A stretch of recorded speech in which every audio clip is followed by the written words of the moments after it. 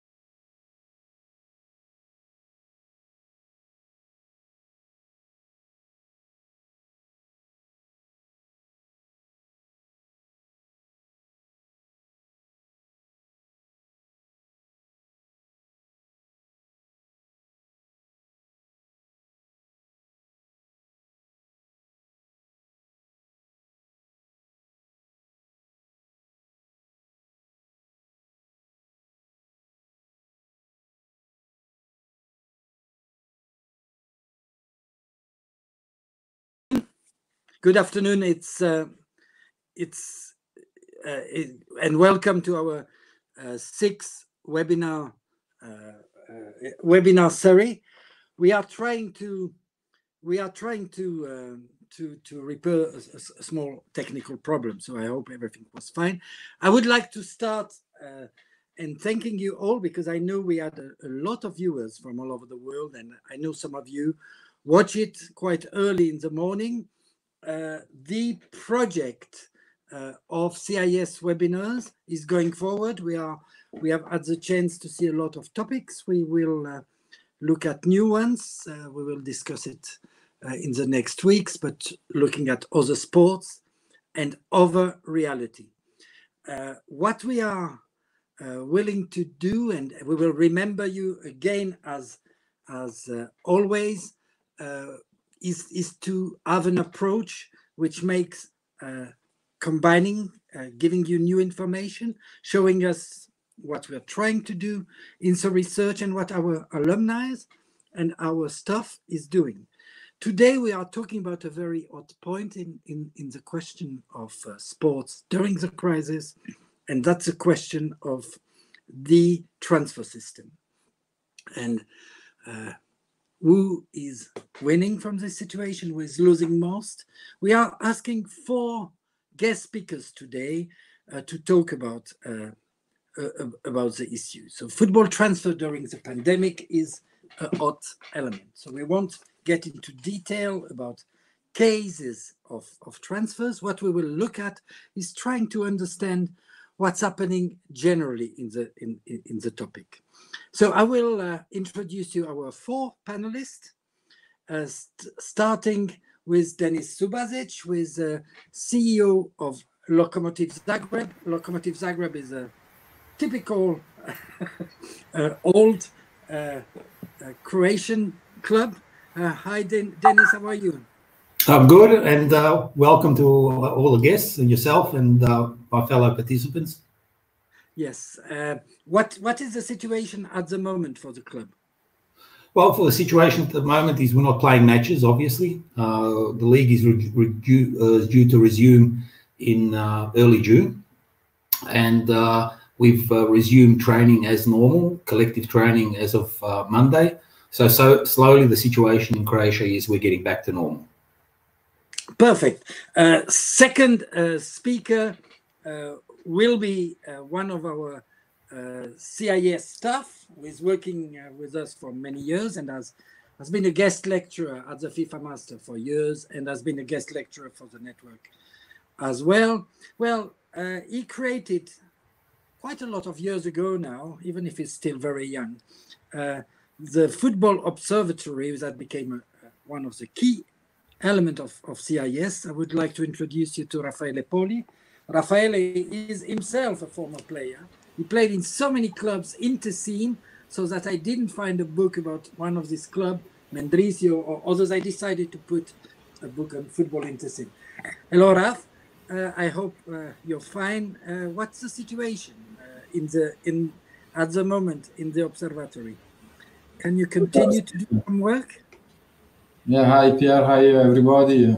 We are still doing a lot of studies. It's a good period, I think, to reinforce our approach. We have a lot of visibility because, of course, the media do not have matches to speak about, so they look for more deeper analysis, and I think is a good way of fulfilling our role at the CIES Football Observatory to present some innovative analysis and among others around the transfers, even though, of course, we won't experience a lot of transfers, or not now, but even probably in the next summer. But still, we are trying to apply our approach a bit, also looking at what happened in the past, and to have perhaps more than in usual times a deeper approach and an historic one.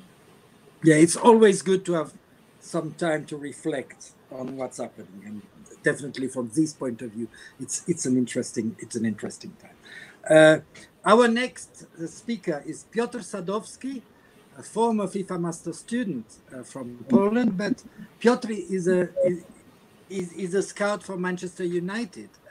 Hello, Piotr, how are you? Hello, Pierre. Thank you. I'm very well. Hello, everyone.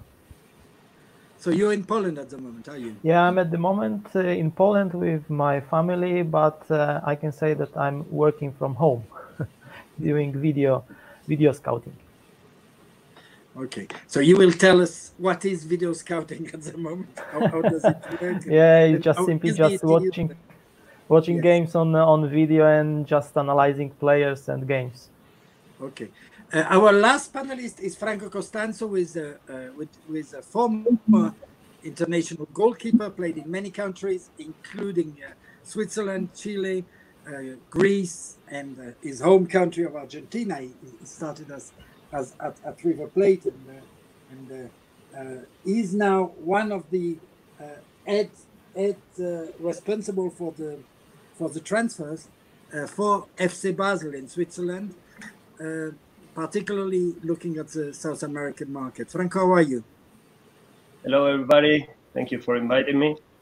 And yes, a tough situation at the moment, but well, hopefully this is gonna end as soon as possible.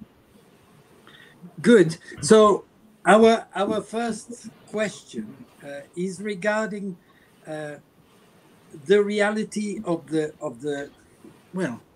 the transfer for the players in this complicated period. How do you deal? I would like to start with Denis and with the vision of of the CEO of a club, how do you deal with the players in this complicated period about discussing about, length of contracts, how the salaries should arrive, and with the potential groups, how does it work at the moment? Probably you had no experience of comparable situation in the past. Yeah, I mean, our communication obviously during the crisis had to be a little bit more intense. We always communicate with the players. The players understand our position as a club. They understand our budgeting limitations. They also understand that together we all have to make some smaller sacrifices for the long term. And we've managed to discuss all the crisis-related elements with the players in a really good atmosphere, and they've been very appreciative and understanding of the situation. Our club is not a big club. We don't have a big budget, so there's certainly limitations as to how much we can actually ask the players to sacrifice. So just to give you an idea, the average wages of players at our club are between, say, 5,000 or 7,000 euros. So we have a certain limit how much we can actually ask the players to sacrifice. But getting straight to the topic, because the topic, and just as an introduction, I would like to say that to give you an idea of Croatian league or Croatian clubs and how much we depend on transfer revenue, we have an extremely high reliance on transfer-related revenue, and in actual fact, I would rather call it football activity-related revenue. And when I say football activity-related revenue, I refer to transfer revenue, specific team-related revenue that is generated by the club playing UEFA club competitions, and also solidarity and training compensation that we receive from former clubs as a result of them signing new contracts or being transferred. So all our activities, about almost 80%, comes from football-related activities. So it's very volatile. And regardless of the fact that this source of revenue is very volatile, it remains that this source of revenue has been relatively stable for Croatian clubs for the last 15 years. It's strange, but the inescapable truth for Croatian clubs is that we are actually addicted to UEFA revenue and transfer revenue. Mm-hmm. Before going to my colleagues, did the demand of the players change since it started, or did you see I think there's a lot of uncertainty because we the strategy we chose to rely on transfer revenues, it's not because we choose this strategy. It comes because our country is a little bit economically underdeveloped. So, for example, Premier League revenues amount to 10% of more than 10% of Croatia's national GDP. So, not having TV rights revenue, you have to understand in Croatia, clubs receive 150,000 euros per year from TV revenues. So we're forced to find an alternative source. And a result of this deficiency in the economic area of the way clubs are run, we've replaced these revenues with transfer revenues. And now we're waiting to see what's going to happen, in Europe, because, obviously we think if clubs in the big leagues are not going to have TV rights and they're not going to play football, they're not going to want to buy players. They're not wanting to acquire the services of players. So this is where there's a lot of uncertainty. It's very difficult to put to really locate when or if the situation will come back to normal. Mm-hmm. Yes, contracts of player are, as you just early said, a very volatile element. How do you deal, Franco, with this volatile element from your perspective? Because your case is a very interesting one. You work for the European club, but the market you are more involved in is the South American one. How do both markets understand this reality at this moment? I think it's just Dennis explained in a really good way. everybody at the moment is waiting and see what happens. You know, most of they are just starting to prepare and to train again. So nobody's talking about at the moment about who's buying or who's selling contracts of players. So at the moment, it's really an uncertain time to say or to evaluate something. But we will see. A lot of changes are coming, and in South America, it's even more complicated than here in Europe because of the economic situation. It's really, really uncertain as well. So I think big changes are coming, but right now, I think nobody can say what is going to happen. Big crisis of 2001 and 2002. One of the bestseller in books was called Irse, going out and leaving the country, which was really the #1 strategies for everybody, but more than anyone for footballers. Do you have the impression this may happen about the same way currently in countries like yours in Argentina? So I think during this period of crisis, it's a lot of opportunities as well.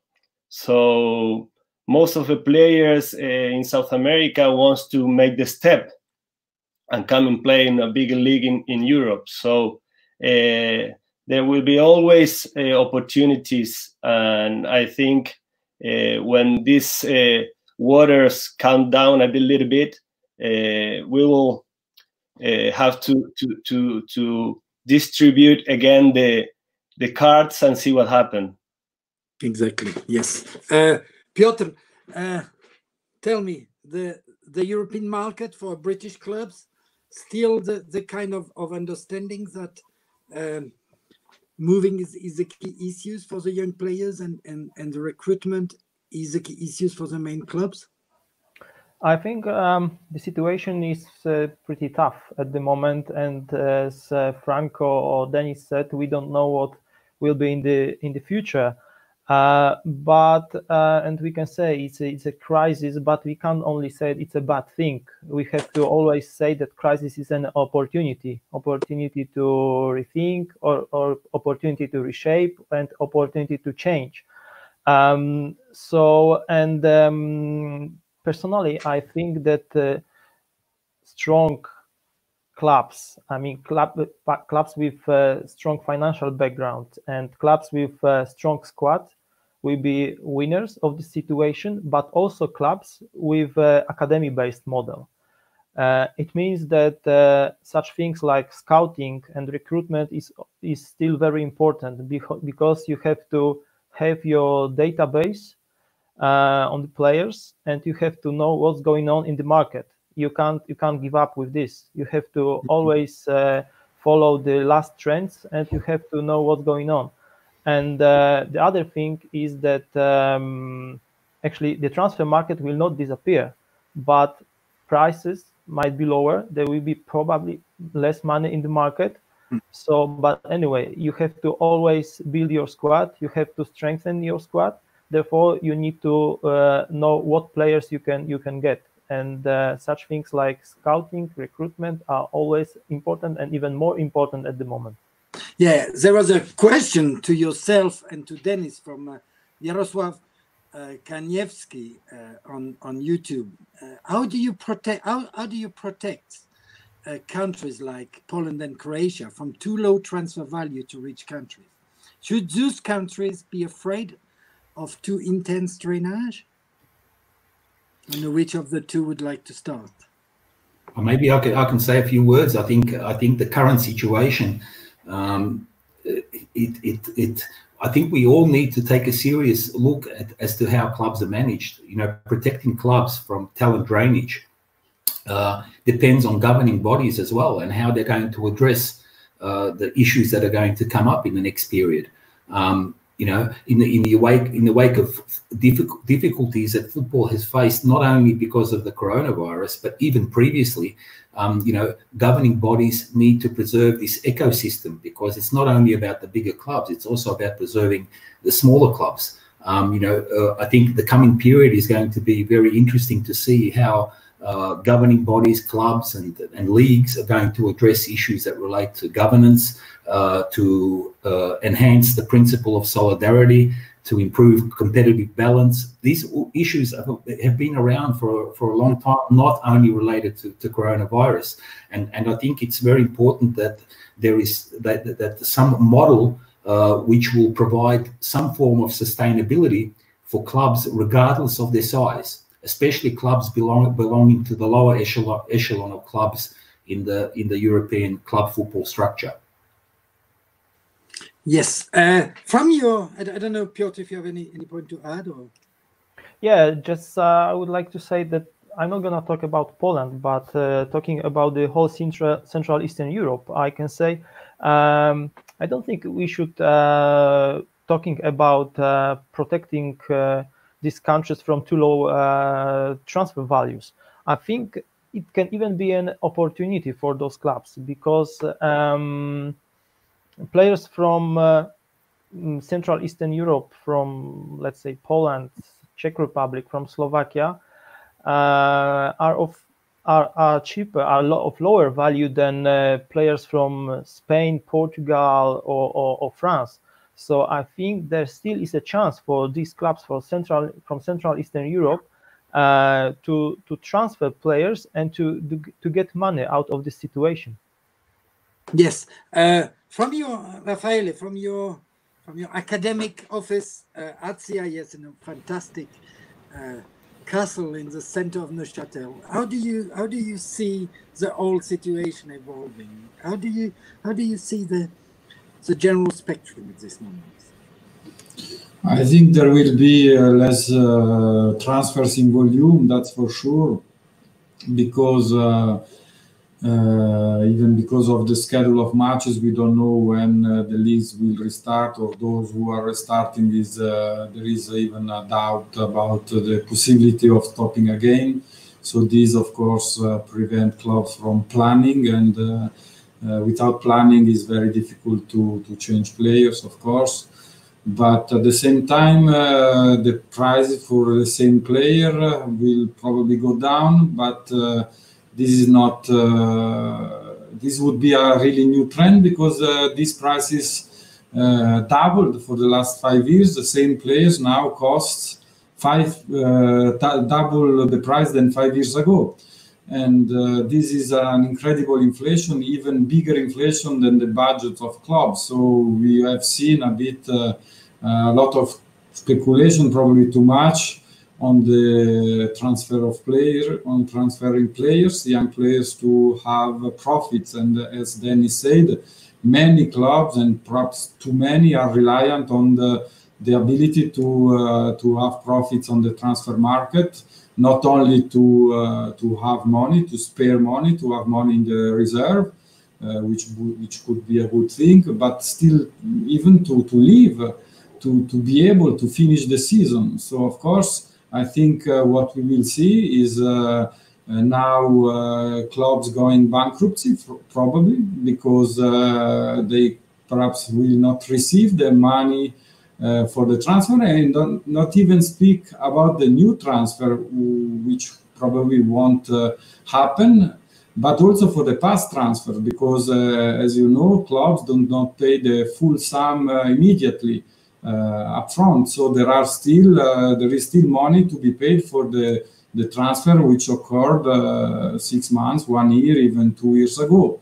And I'm not sure that all clubs will be able to pay. On another level, as Piotr said, I think that the big clubs will be able. They have the liquidity. They will respect what they have to pay.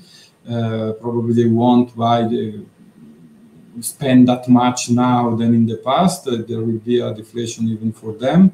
But there was a very interesting news yesterday or a couple of days ago about the takeover of Manchester City of a second division Belgian club, Lommel.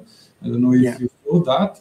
And I think is even the timing is very interesting, because during the COVID, in the middle of the COVID, they announced it, and it's not the first club they take over. They even there are rumors about Nancy in France. So they keep going, these big clubs, to monopolizing a bit the market and having a greater control on more clubs, and by the way, more players. So this is, I think, quite symptomatic of the situation, with the middle-sized small clubs a bit stuck, blocked by the situation, and the bigger one that could, perhaps not now, but at least earlier, find a way to restart business as usual and take advantage in the end of the situation. Good. One question before we continue from Marc Dubois on YouTube to Franco. Hi, Franco. How does the great loss of international value of the Argentinian peso impact or affect the economic state of the club there? Yeah, well, this is a good question, because, like I've just said, Argentina is the crisis is not only a corona crisis; it's about the economic crisis as well. At the moment, we have a 60% increase of sorry, I can remember the word.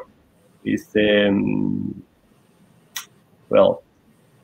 we have a 60% of increase of the value of the peso against the dollar. So the clubs are really in a deep crisis at the moment, and so, like I just said, in this time of crisis, there are a lot of opportunities as well. So clubs are forced to sell players at the moment to keep their balances on a blue zone. So, but at the moment, nobody knows when it's going to start the league, when they are going to return to training as a normal way, and so.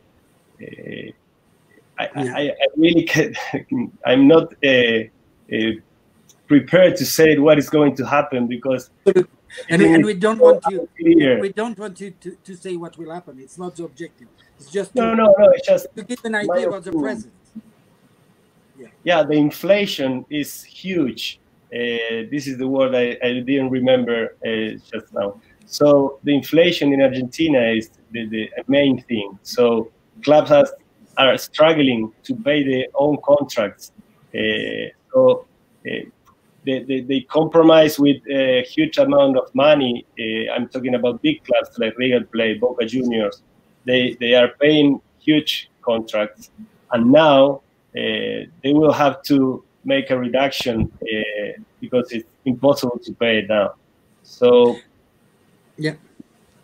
If I compare with the 2001-2002 crisis, the two big clubs in particular, River and Boca, took benefit of the crisis because they were buying contract in pesos and selling contract of players in dollars. At that time, the gap between them and the rest of the club were not able really to make big deals with international clubs, had to continue to do deals in pesos and not in dollars, made a huge difference. They were the major international contracts were made by the two bigs, while the other were really at a low level. You're right. But at that moment, the crisis was only in Argentina, and all the clubs of the world, they really have money and they can't spend it. So now we will have to see what happened with the players on the games. So who's going to have the money, or who's going to make the first step to start buying players? Okay, buying players contract. Players contract. Sorry, you're right. Yes. Thanks, Franco. You don't forget my classes. Next question by David Squires, a former FIFA master student. Assuming the pandemic will result in a reduction in volume and value of transfers in the summer, how severe will this be in comparison to previous years? I think, I can say something, so maybe someone will follow me. I think I don't know at the moment how big will be the difference, but for sure there will be a difference. But I think personally, I think that clubs, especially in Central Eastern Europe, will be more happy to loan players than doing permanent transfers, because loaning a player is less expensive than buying a contract of the player. And also there will be also an opportunity for academic graduates. Clubs will be more happy than they were before to promote their academy players. So it's a big chance for young talented players to get into professional football even quicker than they were expected. And also for these clubs from Central Eastern Europe is a big chance to develop and to promote these players by giving them chance to play in the first 11 in the professional league. Yeah, I think the best example we saw was the case of the Observatory made it in the past month, but before the crisis. But it was clear with what happened to Chelsea, who was obliged by UEFA not to contact or to contract any players for a while, so they used a lot the academy. Exactly. That may be what will happen. I follow you. Exactly. Completely. And by doing this, now we know such names like Tammy Abraham and Mason Mount very well. So it was a, it was a big chance, a big opportunity for these players to develop and to get into professional football. Yes. If I could just add a little bit, I want to again refer to measures which could be possibly taken to preserve, the resources, the financial resources that clubs have. Some of these issues have been around for a long time. If we consider that in the last 15 years, agents have earned, 4 or 5 times more than clubs who have developed players, then we can see how important it's going to be in the coming period for FIFA to introduce, for example, the new agent regulations.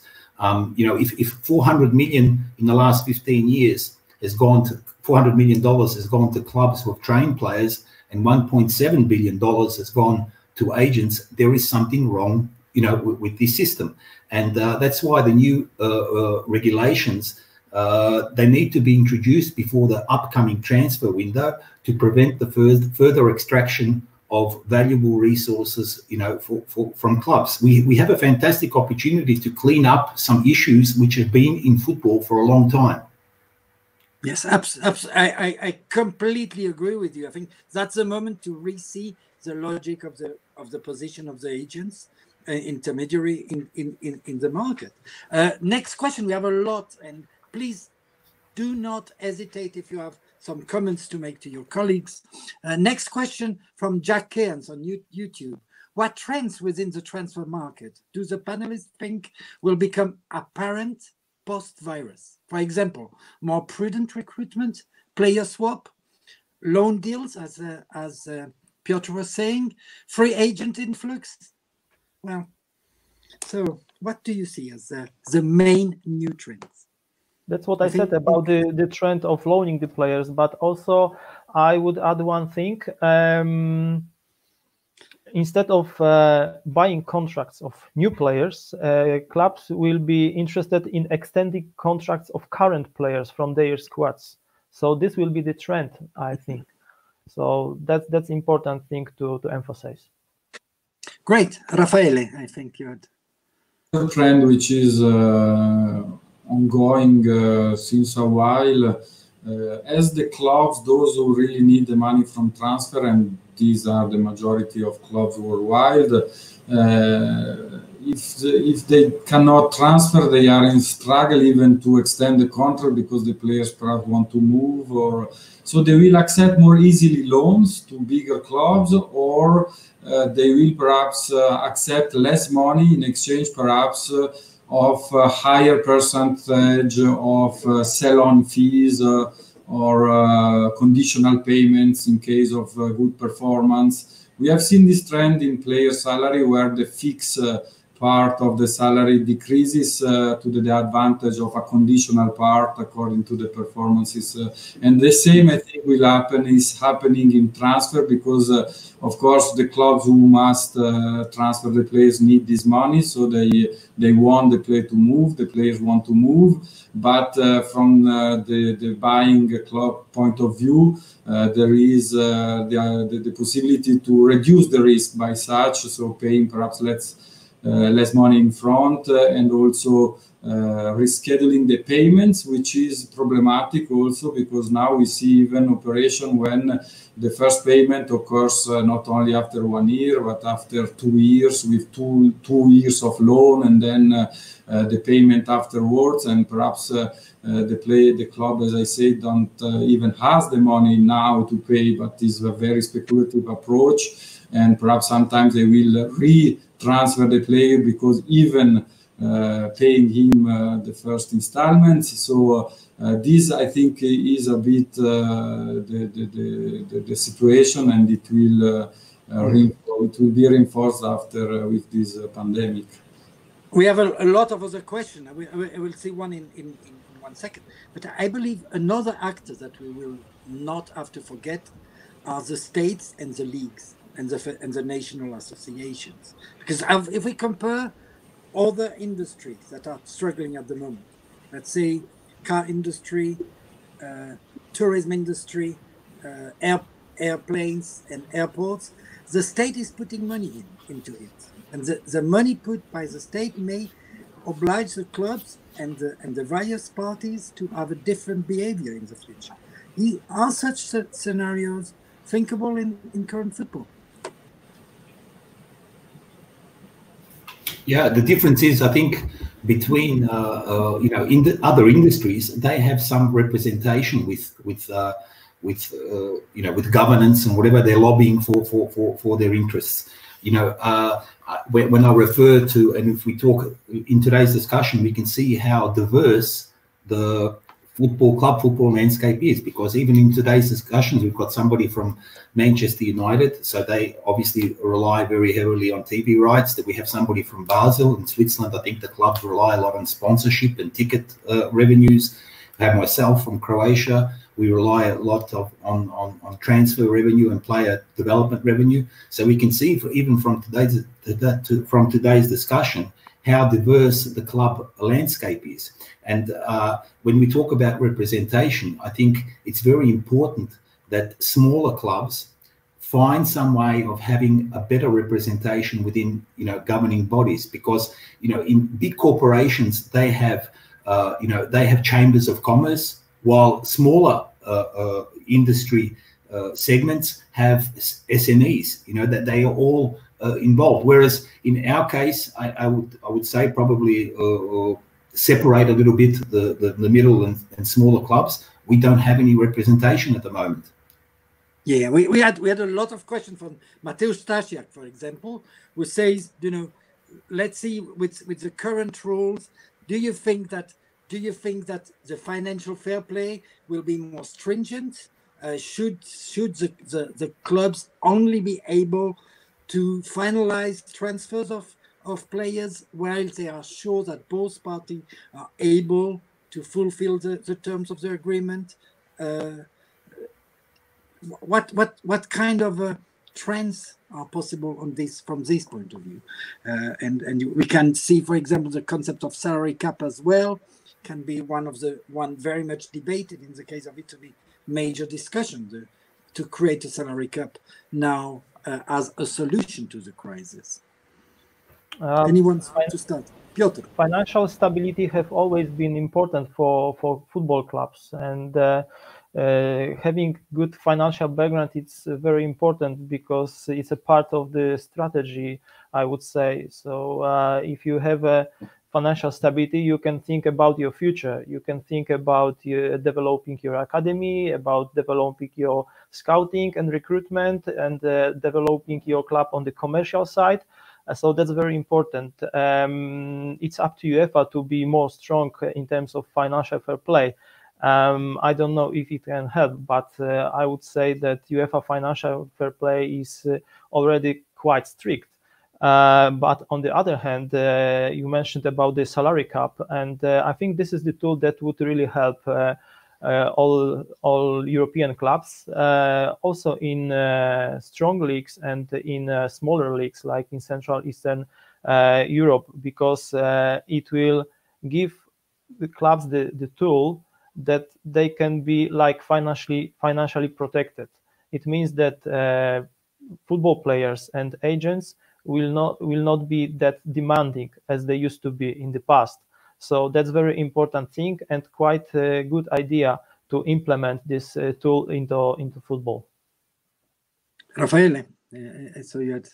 Just to insist on what Dennis said before on the necessity to have a more solidarity in football, I think, because of course the salary cap could be a good solution, because we all want more equal competition, a better competitive balance, more clubs being able to perhaps not win the trophies, but at least to fight for it. Now the leagues are quite boring. Some of them, you know already the winner before they start. So this is not good, and the salary cap could rebalance a bit the forces, and a way of achieving this objective would also be to redistribute the money in a better way, because of course now the money is very concentrated in the top clubs, and with the reforms of the Champions League, etc., these will be even reinforced, and the big clubs have the financial and political power now to dictate a bit the reforms also to UEFA and FIFA. So in the end, there is a power balance to be discussed, and I think it is in the interest of everybody, even the big clubs, to have a more equality. Of course, we are not speaking about full equality between all the clubs. It never existed, but the trend in the last, let's say, after the Bosman ruling and the European Cup competitions reform in the end of the 90s is clearly too much oriented towards the richest, towards those who have the fan base, the bigger fan base, and it is a vicious circle, because they reinforce every time, and every year is more difficult for the rest of the clubs. That's why I was asking about the potential impact of the nation state and governments to rebalance a little bit. They have a certain power that we saw in the crisis was important. Let's move to the next question, because there are so many and we don't have too much time. Emil Edisonov asks, how can club deal with transfer periods starting and ending on different dates? The question of the calendar is becoming, with the crisis, an essential one. This year more than ever.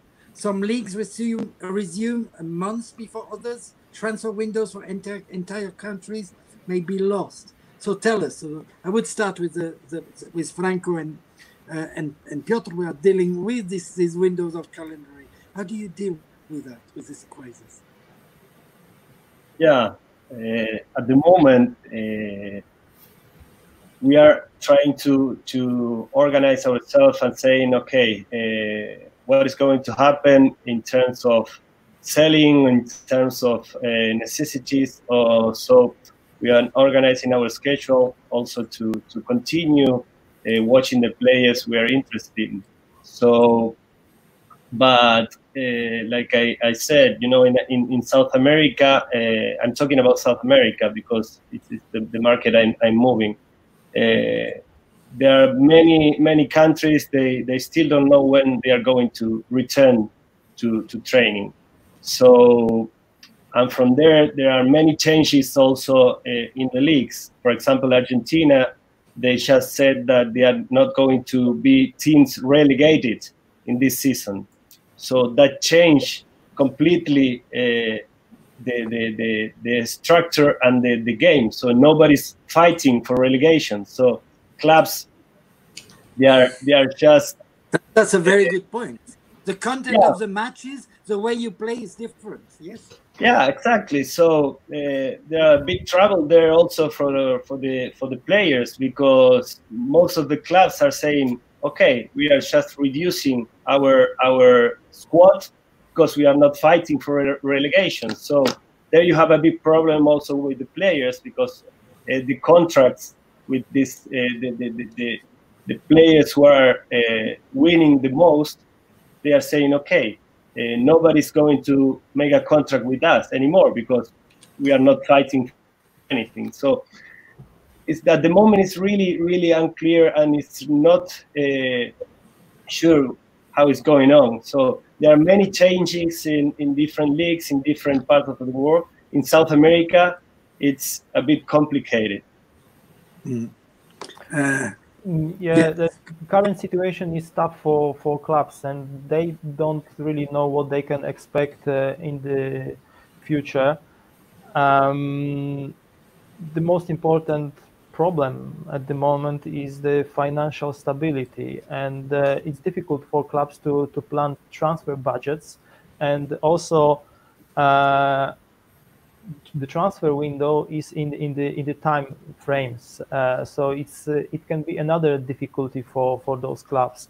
So I think that there are talks on the market between people, unofficial talks, that the current, not current, just the summer transfer window should be extended, and I think it's quite a good idea to extend summer transfer window, and even this would be a good idea to make like a 6 months transfer window from summer till winter to 2021, and it would give all those clubs the chance to better plan transfers and their budgets, because we need time to get the situation clear.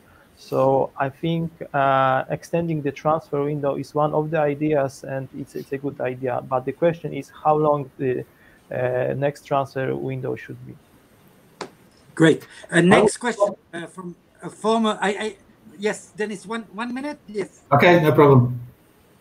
Just 1 minute. Yeah, I just wanted to refer to Raffaele's comments. You know, because the European competitions, they really have, and the governing bodies, they have an obligation to look after this aspect of solidarity, because you have 130 million going to 600 clubs, and you have 1.2 billion going to 20 clubs. So Manchester City, for example, earns by themselves the same amount that is being distributed to 400 or 500 clubs. This is not a good situation. I think UEFA or governing bodies have an opportunity to maybe rectify the situation, at least in view of the current crisis, because even the smallest adjustment to these percentages can really mean a lot of help to 400 or 500 clubs. Okay, next question is by a former alumni of the FIFA Master, Eric Amstein, who agrees with what you said about the players and agents relation. But his question is about how quickly, do you think that club can switch their strategy, which is relying on agents, within just a couple of months with this crisis? Do you think that clubs are able to really change their way of dealing with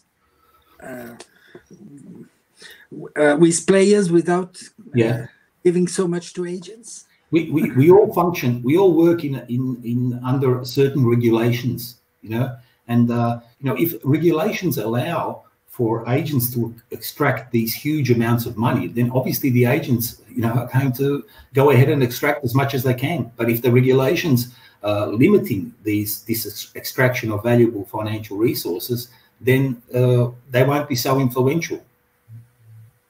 Okay. Any other comment on that one?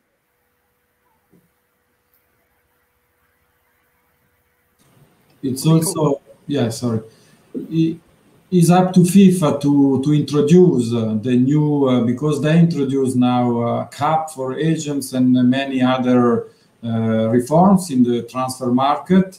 Of course, all this situation does not favor the implementation, the quick implementation of it, but I think there is an opportunity also at the same time to reset it now and to start with, for example, a cap for agents, or the loans, the limiting of loans, etc. I think they should even go further than what they have announced, but already it's a good step by FIFA with the money also coming through chamber at FIFA. All of these was decided with the stakeholders after a long debate the last 2 years, and now it's time to move on. I think, even though, of course, the situation, there are other problems, but I think it's time to act. Yeah, I would like to finish with one question, which is very simple. Ethically, what is the most needed at the moment? What would you, if you have to make one proposal, each of you four, to the various regulators and people who have to deal, one which is based on what you think is the one that may help the transfer system to be more efficient and more ethical, which is probably what all five of us and all our viewers and listeners are interested in. What should we do? There is one small changes that is necessary today. So as much I understood is to put a little bit more money in the case of Dennis, am I right? For the general group, not only for the top? That's only just I think it's just a small section of what could be done, I think. Yeah. Okay. Any final comment? Yes. I would like also to insist on one aspect about the transfer market. There are a few clubs that are on the stock market and publish the figures of the cost of transfers, of the fees they pay to agents, etc. This transparency should be really layered to all operations. We need to know more, and this by itself, it will be a self-regulating impact, because then the funds will see. So we need to have more transparency in the accounts of the clubs, and specifically in relationships to transfer, where there are money laundering, there are issues around it, and this would be better for football, better for the fans, for the states, for tax authorities. So I think we must go there, and this should be, for me, from an ethical perspective, a very important step. I follow you completely. Yeah. Yes. I think in the coming period, I think the bigger clubs, the mega clubs, they will continue to grow, because they are no longer orientated towards their local community. I mean, so many clubs are global brands now, and they will continue to grow. And when we watch Champions League, of course, we admire the players, we admire the clubs. It's a fantastic competition. It's the best club competition in the world.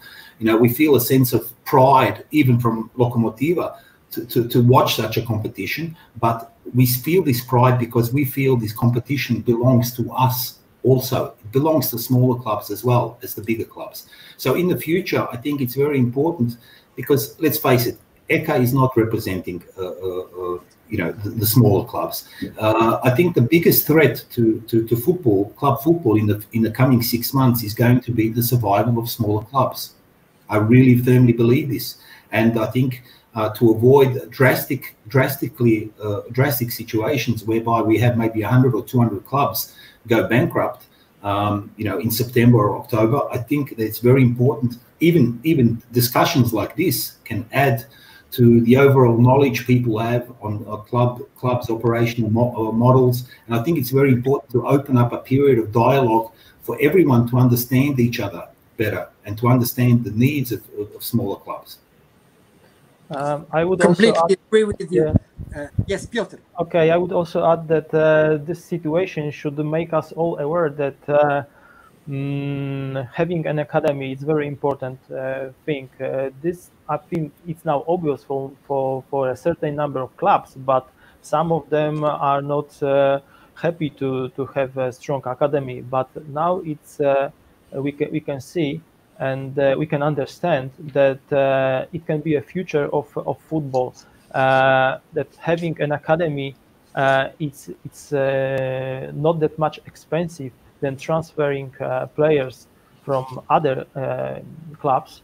And also, if you have your own players, you will survive, because these players from your own academy are cheaper and are more connected to the club, because you can develop them for many years. So they can understand the situation, which is tough, So there are a lot of opportunities, and FIFA and UEFA should now even force clubs to make academies stronger, and even those clubs that are with no academies, they should start doing this. Franco. Yeah, I'm completely agree with Piotr. I think clubs has to develop and invest more in academics, because it's the future of the clubs, you know. So I know many clubs in South America are doing that because they realize it's the only way to be successful in terms of economic and also in terms of sport. So this pandemic teach us a lesson that we, as a part of this game, we all have to be involved and to try to help and develop these academics, because it's the future of the sport. It's great. Thank you very much to all of you. One proposal, it's more than a question from Just Football. We said, well, instead of trying to regulate agents, why not increase solidarity payment levels between clubs to greater incentive youth development? That's probably one of the points that could be discussed. We have no time to see that, but thanks for all there were so many people asking to participate. Thank you to all four of you. Well, and I say, I would say the professionalism, the ethical vision, and focusing a discussion like that, not only on top clubs, but seeing a reality that is a bit more complex, was a pleasure for us to see. I would like to say that next week we will follow with our next webinar, will be on decision making in sport during this crisis, and it will be an interesting other part of the element, one of the few where football will not necessarily be essential in the discussion. Well, I would like to remember that you can be part of our webinar. Thank you for taking questions, and I hope all of you can subscribe to it, and all four of you, well done, and many thanks. Bye. Thank you. Thank you very much. Thank you, and bye, everybody. Thank you.